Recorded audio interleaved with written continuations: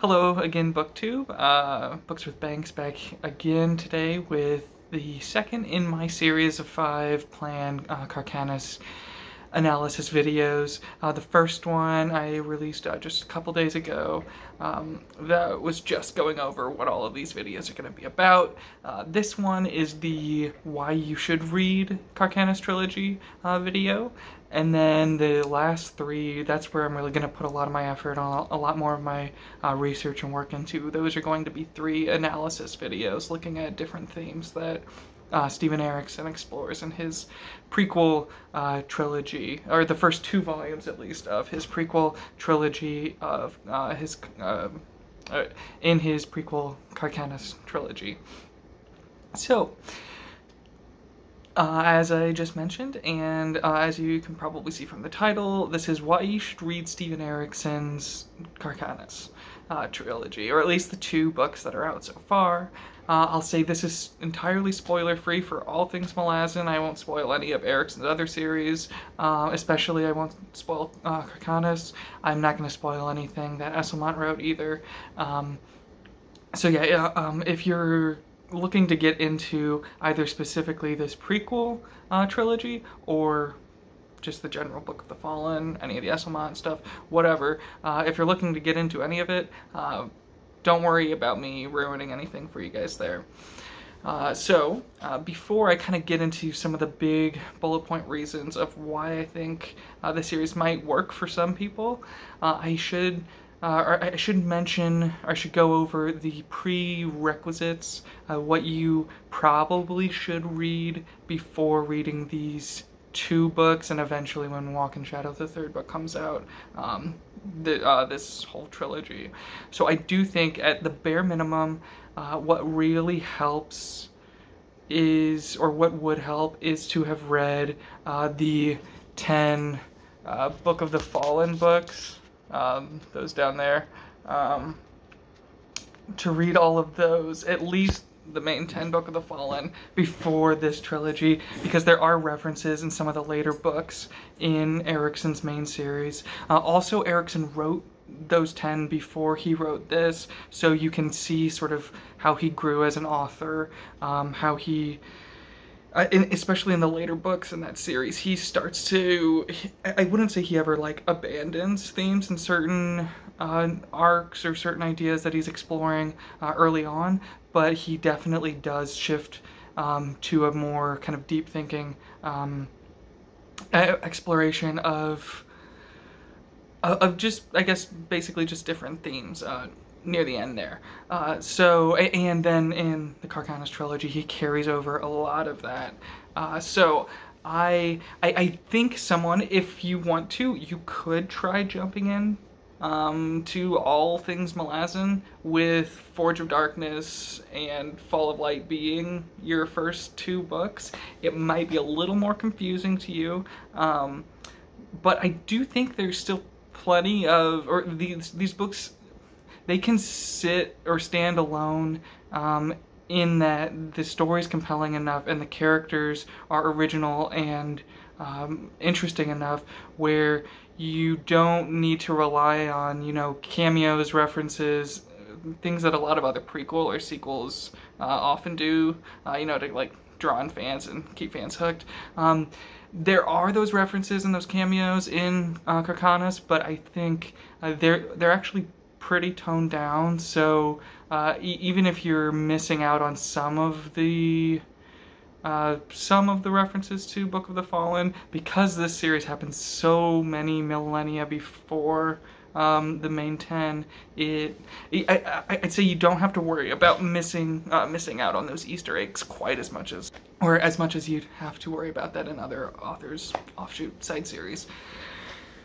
So, again, that's the prerequisites. At least Erikson's Malazan Book of the Fallen 10-book series, that is a great way to be introduced to Erikson. I would recommend people read that first. That's not to say that you can't give Forge of Darkness a try. If you'll reference my Malazan or Steven Erikson written Malazan books ranking. I did rank Forge of Darkness 4th out of all of the 13 novels that Erikson's written. I ranked Fall of Light 6th, so they do average out in the better half of all of his works, in my opinion. So they are really, really great books. I would be curious to hear from anyone who maybe tried reading these before Book of the Fallen, just to see what that experience was like for you. Alright, so now moving on from prerequisites, I'll kind of give a brief explanation of what the series is about. Basically, we're in this time period where the city of Kharkanas is, run and ruled by and inhabited by the Teist people, who they've just fought this war against another race that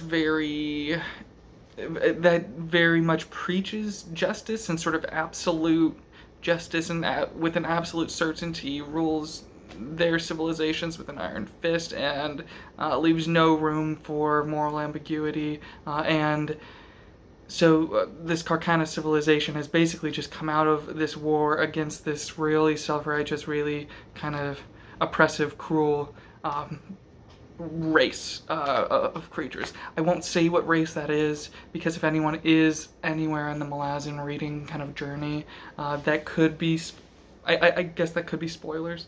But yeah, so Kharkanas people, they've just finished up this war, and now all of the different legions, armies, factions, you've got your wardens who kind of go out and explore more and have to deal with the Vitcher Sea, which is a sort of sea of light, kind of a breach portal almost thing. And then you have Sander's legion, and Vather Sander was a big war hero, and he has a lot of sort of followers that just love him and idolize him.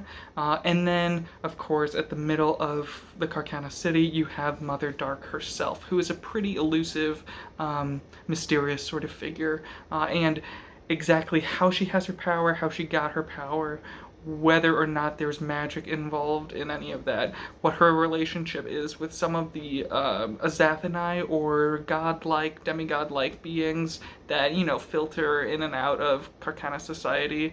Her relationship with those people is a little mysterious. So that's kind of where everything starts off. A lot of interesting stuff going on. Basically, the factions in a society there's tension between all of these factions after this great victory, after this war, and there's a lot more political scheming, I'd say, in these books, at least in the first one, Forge of Darkness.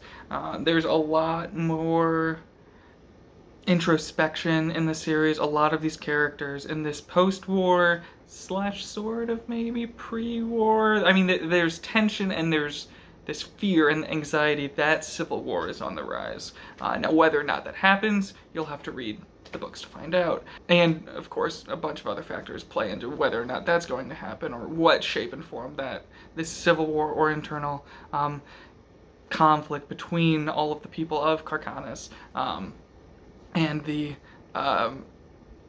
Teist society, what that conflict might look like. But because of all of this tension, it really gives Erikson a lot of room to play around with people, or with his characters, and their introspection, and a lot of internal monologue, really kind of brutal, honest, self-critical analysis, looking back at things they might be proud of, things they might really not be proud of, that they hate about themselves in their past, like during that war or before, or things that they're worried that they're going to do, how they think their life or their role in this world is changing.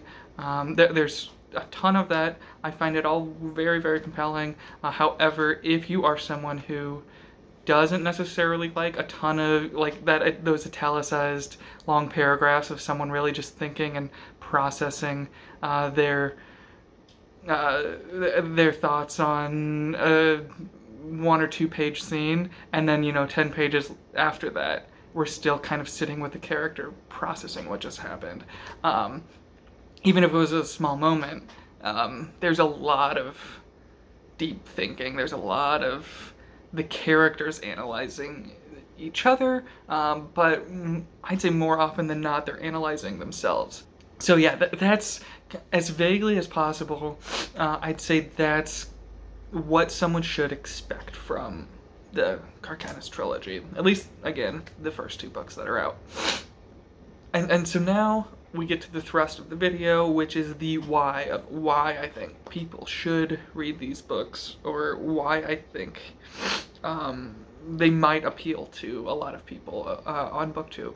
If you're already invested in the Malazan world and you're really enjoying whichever series you're reading right now, whether it be Malazan Book of the Fallen or Asimov's novels of the Malazan Empire or the Balclin Corporal Broach novellas, whatever you're reading right now, if you haven't read Kharkanas, it's yet another avenue of the world to explore, and I think Erikson really, really took advantage of that, where he's definitely using new techniques, and his style is really evolved and changed, and he's using a very unique style to write these 2 books in. I think if you're really curious, if you're already invested in Malazan and you're curious to explore yet another avenue, and to see what Erikson is trying out, all of the new techniques, the new style he's trying out here, please give it a go.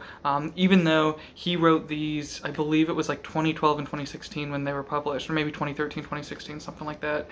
So it's been a while, and he's written quite a bit since then. He's, if I'm not mistaken, he's released the last 2, I think, novellas have come out since then. He also wrote the first book in the Witness trilogy, sequel trilogy to Book of the Fallen.